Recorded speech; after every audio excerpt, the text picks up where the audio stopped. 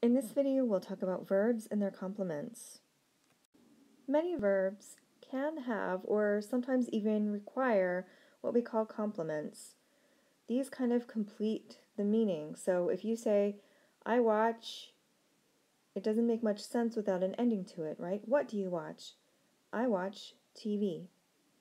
In Russian and in English, we have different ways of making complements.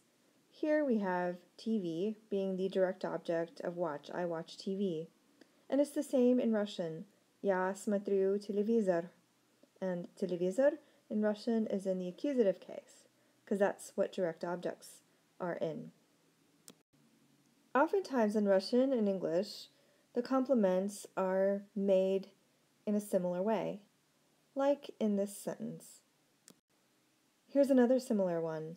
I'm reading a book. Я читаю книгу. Again, a direct object.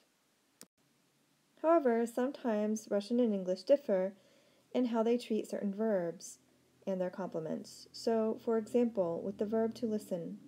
In English, we say I listen to the radio with a preposition. In Russian, with the verb слушать, there's no preposition.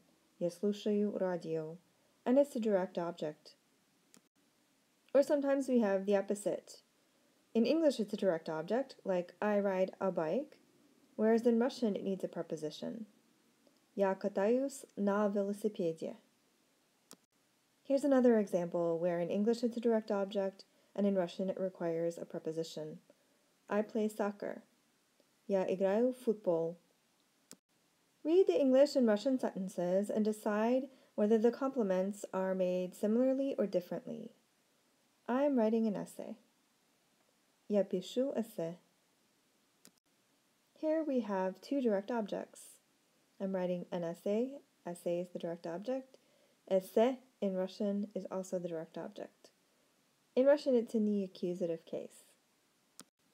How about this one? In English, we say, I play violin. In Russian, я играю на скрипке. English and Russian are different here. In English, it's a direct object. In Russian, we need the preposition na. Try this one. I'm eating soup. Я ем суп. Here, English and Russian are similar, both direct objects. Notice that sometimes verbs can have more than one verb complement. In these sentences, we have two. I sent a letter to my grandfather. Я послала письмо дедушке. Here in English, we have the direct object, letter, and in Russian, the direct object is письмо. In English, then, we use a preposition, to my grandfather, whereas in Russian, we say дедушке, with no preposition.